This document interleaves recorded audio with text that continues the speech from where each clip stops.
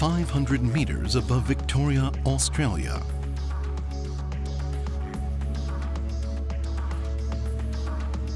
The vast land is spread out below, where plants grow and finish their first roll. They are then buried underground, awaiting the day we meet again.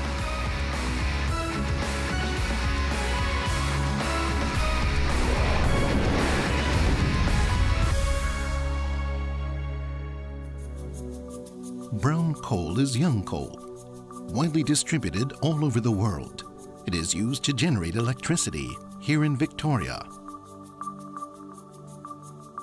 However, brown coal has a high moisture content of 60% and tends to combust spontaneously when dried.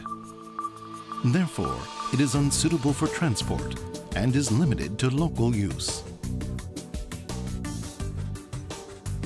Victoria has enough brown coal to meet 240 years of total power demand in Japan.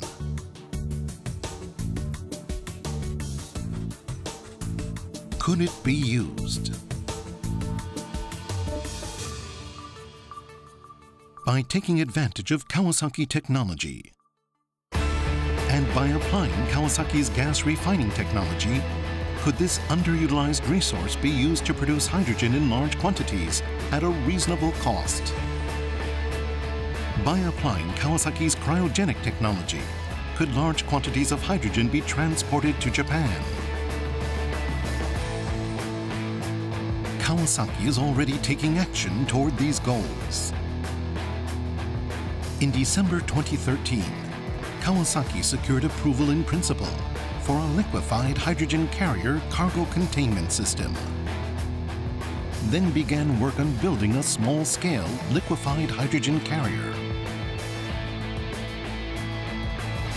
And in November 2014, Kawasaki announced completion of Japan's first industrial hydrogen liquefaction system made completely in Japan using proprietary Kawasaki technology. Performance tests of liquefied hydrogen production are now underway.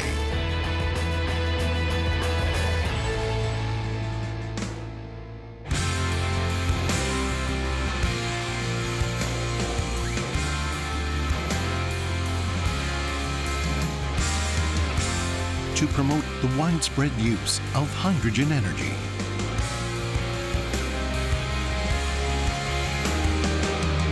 And to contribute to a more prosperous life for people around the world.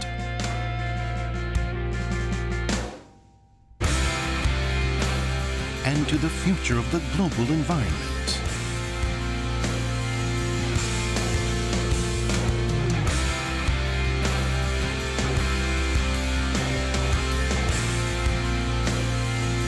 Kawasaki is taking the initiative by combining its comprehensive technological capabilities.